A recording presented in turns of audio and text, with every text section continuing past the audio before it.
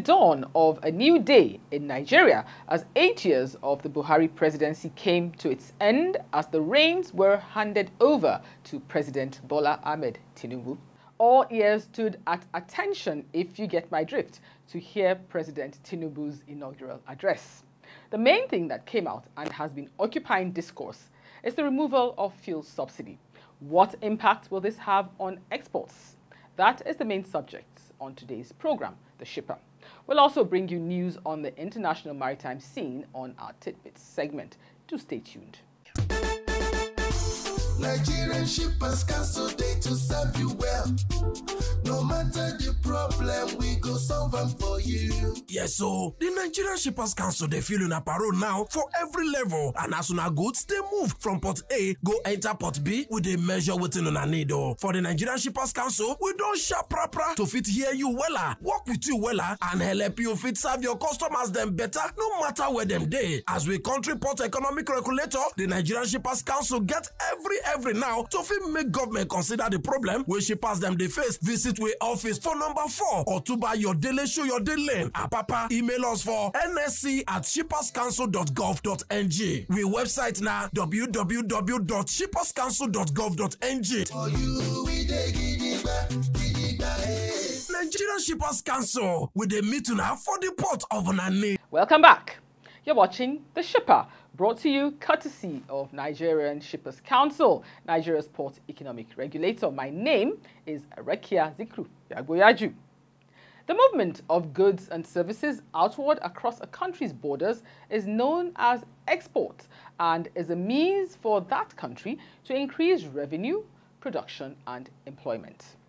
The Nigerian economy has been heavily reliant on the export of crude to the detriment of other sectors, one of which is agriculture. On today's program, we feature the cassava queen of the world and follow her export of cassava flour and starch from the farm in northern Oyo, precisely Ado Awai, to Lagos. Before we launch into the program, we spoke to some members of the public on their understanding of export and its significance to the Nigerian economy. Export is moving some of our resources here. This can be maybe charcoal, firewood, like that, from Nigeria to other countries. Like doing that process is export. Although we still may move some of our goods here that we produce here, like Indomie, slippers, and so on. So we move it from Nigeria to other countries. My little knowledge about exportation is shifting goods, resources from one particular territorial area to another. So Nigerian can really benefit a lot in exporting goods by producing more. Let's put ourselves together and see what we can come up with so that other nations too can patronize us. So it will fetch us a lot of good and balance the economy by exporting rather than receiving. I think it's a good thing that will make our country become large because we have things that we can export out of the countries. So I advise most of us in Nigeria to put our heads together to make sure that we are working to make sure that everything we have is being mined and being taken away from the country. Government has actually done well, ranging from the support they give from export grants to Nigerian exporter, wherein there are dollar rebates. From every dollar you bring in, you have, I think, about $5 to 100. So that is export grant. The current status where government are even designating terminals as export terminals, that shows a lot of encouragement because that reduces the turnaround time. If you watch all over the world, 99% or 90% of the things that are being bought by other countries are from China. This China made that, China that. So as for Nigeria, we need to export. We have so many things to export. Nigeria's agricultural sector has witnessed a boom in the harvest of cashew nuts, cassava, ginger, and rice in recent years. This in turn opens up potential for the country to become a major player internationally in these produce. According to statistics available to The Shipper, Nigeria currently ranks as the 52nd nation worldwide in exports. That ranking can be better. Nigeria needs to improve that ranking as soon as possible.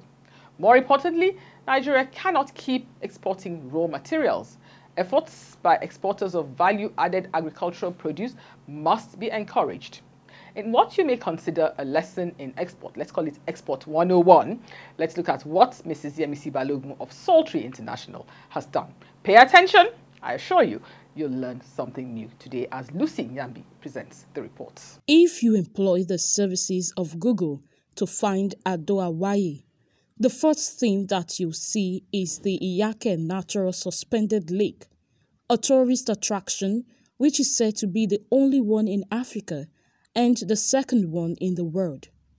That community is also host to the first sorbitol factory in Africa and the second one in the entire world. This factory belongs to Psaltry'S International, founded in 2005. The company has grown from its humble beginnings as a cassava farm to a world-class manufacturer of cassava products, supplying many of Nigerian multinational companies with cassava starch and flour. Not content to be operating in Nigeria alone, Psaltry'S International has scaled up and has entered the export market. The CEO, founder of Psaltry'S International Limited, Mrs. Oluyemisi Ronloye, speaks about her decision to go into export of cassava flour and starch. We at Psaltry's identify our production potential export market for our starch and flour by doing our research. First of all, what we do is to check the volume of starch or flour that is being used by the very country that we are looking at, and then we look at, do we want to go for retail or want to sell to the volume users, that is the bulk buyers. So we do all of this research and we decide which of them do we want to sell our products to. We try to get contract before the goods leave Nigeria. So basically what we do is to do our homework very well and identify which of them we want to actually attend to, which one we want to export to, and that's what we do before any good leave the country. First of all, if we are selling to an English country, for example, labeling will be in English. If we are selling to a French-speaking country, it means we have to do a different packaging entirely for such a product. So it depends on what language is being spoken. So if we are exporting to Europe, for example, there are some countries in Europe that you have to actually check your labeling to the language that is being spoken in that country if you want to sell on the shelf. But if you are selling volume to a company that is going to use it for further processing, if they agree that they want it in English, then you can comply. Otherwise, you will have to change your labeling to both English, and some of the packaging labeling has to be in the language of that country. She also spoke to the shipper on the impact of the removal of fuel subsidy and the challenges of keeping updated on international export standards and shipping regulations. To stay in tune with regulations of other countries, we use NEPC because that is the first port of call for information. So we are very well in tune with Nigeria Export Promotion Council. That's where we get all information. We also attend trade shows, trade programs. We are putting our ears to the ground as to when things are changing, we quickly know. But where we actually get correct information is NAFDAC, as far as nutritional regulations are concerned, or SON, other NAFDAC or SON for nutritional regulations. But other regulations, you go to NEPC. The measures that we take to ensure that products are well received, are well packaged, and the quality is good, they are numerous. You have to go through, make sure that your factory has HACCP, so that safety precautions are taken, quality precautions are taken.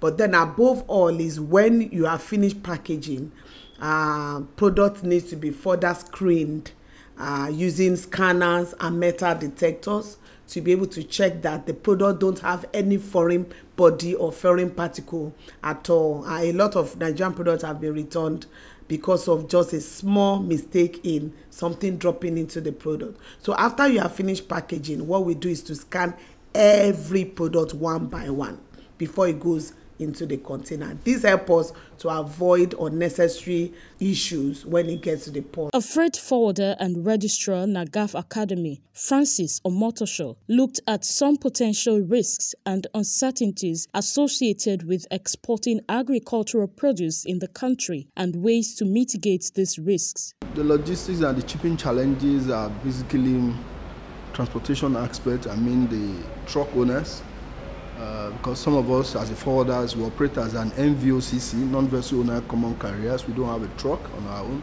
so we hire. We'll kind of outsource from third party, those truck owners. So we have a lot of challenges using some truck owners who could not train their drivers very well.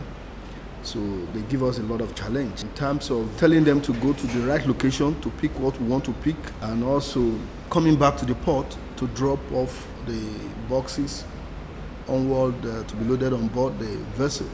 So we have challenges facing some untrained drivers who handles our logistics haulage movements. Executive Secretary and Chief Executive Officer of Nigerian Shippers Council, Right Honorable Emmanuel Jime, spoke extensively on domestic export warehouse and the relevance of domestic export warehouse for agricultural produce. Domestic export warehouses are supposed to be one-stop shops where, the best international practices are installed to make sure that before ever any product that is due for export from our client is prepared and packaged in a way that will meet international standards, particularly and more specifically in the area of agro-allied industries. Let me give you an example of what has happened in the past. We had, this particular development about 3 years ago, so I can't remember exactly how long, where there was an attempt to export Nigerian yams. By the time the yams got to their destination, at the port of destination, it was discovered that the yams had been spoiled. Now, clearly, that transaction could not effectively be concluded. I mean, there's no way anybody was going to take yams that were already spoiled. Why was that?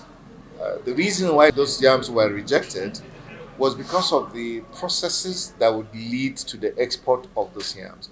The packaging, for example, was not properly done.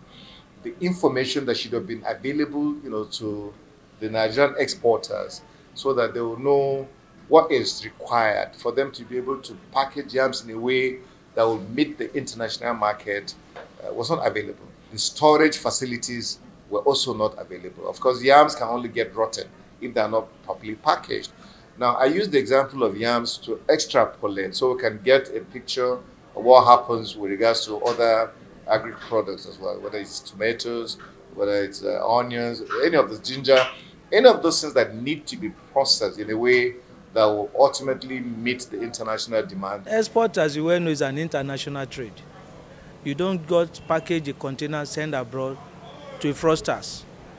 The embassies in Nigeria play a role, foreign embassies, so that they can let you know, do due diligence before you sell to the foreign parties. Your bankers to play a role by guaranteeing your proceed and all those stuff. So the risks are there.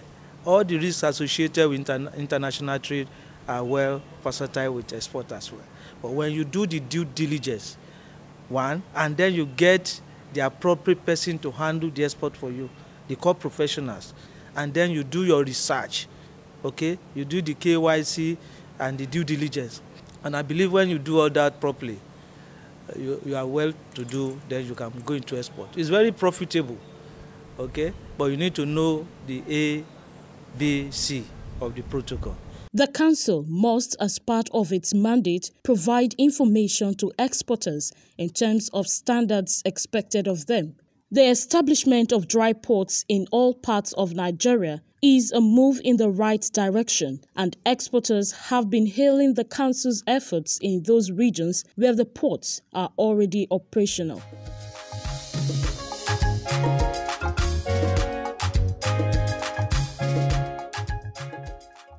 These are indeed exciting times Nigerians are strivers and adapters. A lot of creativity will be unleashed in the coming months. It's time now to join Abike Idu for Tidbits. Nigerian Shippers Council staff and management convened to celebrate Mrs. Adejoke Eunice Ogunde as she retires after 35 years of service. Starting as a typist grade 1, she rose through the ranks to become Chief Confidential Secretary Officer. The Executive Secretary and CEO of the Council, Honorable Emmanuel Jime, congratulated Mrs. Adejoke Ogunde and praised her dedication.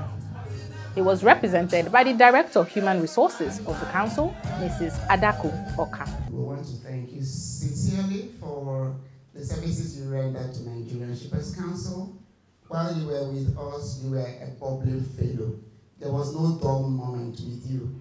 Sometimes I used to really be scared at your jokes because you can really go the whole length, and everybody knew you for that. Colleagues described her as a joy to work with and praised her enthusiasm.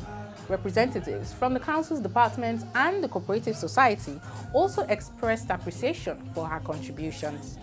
When I came to Council in 1991, I saw Ms. Ogunde at that place they call Boma Road. She was one of the people that molded us into the office work. She has been long in this council and has impacted in the life of many people, of which I was one of them. Ms. Ogunde means a lot to me because when I resumed in the council, she was the secretary to my deputy director. And I had cause to work with her for years until she was transferred from my department. What she helped me, with as an individual is what she helped other persons that she had cause to work with subsequently. She helped me to stay grounded. And it is because of that nature that is innate about her that I feel she's worthy of celebration because she is a good human being. Working with her was easy, and the truth is that that's why we're here. We come here to work, we come here to work. So she made it very easy for a lot of us. Like I said, we had to deal with her compulsorily to get things done. That's just the truth. Compulsorily, we must deal with her because she was the director's office, and so many things had to go through the office to get done. She didn't make it difficult for us. She made it easy for us to work, and get things done in the department. And that's one plus for her because we have experienced those airs in the past, and then she came with a breath of fresh air, and she didn't have those airs and made it easy for us to work. In her response, Mrs. Ogunde thanked everyone and prayed for good health for all retirees. My experience working with Nigerian Shippers Council has been great. Right from Kano Street, Ebutemeta, to Boma Road, and finally to Park Lane, Apapa, I feel fulfilled. Working with my colleague, the kind of teamwork we are into makes me to feel happy. In fact, I don't really know how to express myself today. Working with the Nigerian Shippers Council is a great lesson. The Nigerian Shippers Council has opened my eyes to so many things which I did not know before. I thank God for today.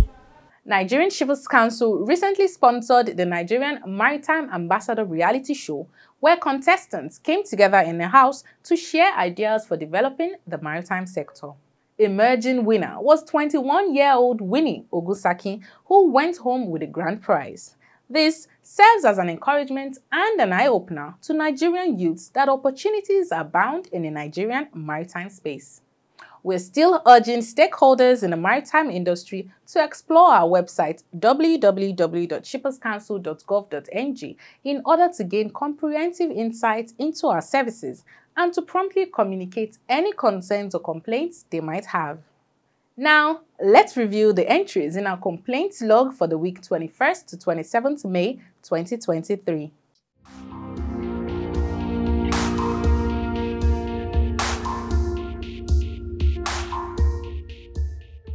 During this period, we recorded a total of 9 complaints, out of which 1 has been resolved and 8 are ongoing investigations.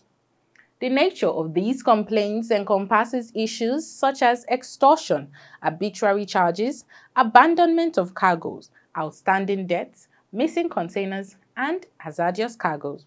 It's now time to catch up on the latest updates in the world of global shipping. P&O Maritime Transport (POMT), a unit of DP World, has launched the first direct freight service between the United Arab Emirates (UAE) and Iraq. The service caters for unaccompanied trailers, allowing trailers to be transported by sea without the driver and truck cab. The service reduces travel time between Jebel Ali port in the UAE and Qasab port in Iraq to approximately 36 hours, providing a more efficient trade route for road trailers and addressing challenges faced by customers using cross-border land transport routes. The new service is expected to enhance logistical efficiencies and provide cost savings for freight transportation. PowerX Incorporation has revealed the detailed design of the world's first battery tanker at an international maritime exhibition in Japan. The inaugural ship, named X, is expected to be completed by 2025, with field testing planned for 2026. PowerX aims to establish a new company called Ocean Power Grid Incorporation to advance the maritime power transmission business using battery tankers. The vessel will be equipped with 96 containerized marine batteries and will enable the storage and transportation of surplus electricity from renewable sources. The battery tankers can contribute to effective use of renewable energy and address challenges associated with offshore wind power. The Port of Gothenburg in Sweden has signed a sister port agreement with the Port of Shenzhen in China. The agreement aims to strengthen cooperation between the ports on various issues including sustainable transport, volume growth, and new technology. Despite being smaller in terms of cargo volume, the Port of Gothenburg's sustainability efforts and its role as a guarantor of industry access to the outside world have attracted interest from the larger port of Shenzhen. The agreement opens up possibilities for establishing green shipping corridors and promoting trade exchange between the regions. And that's it on Tidbits for this week. Till next time.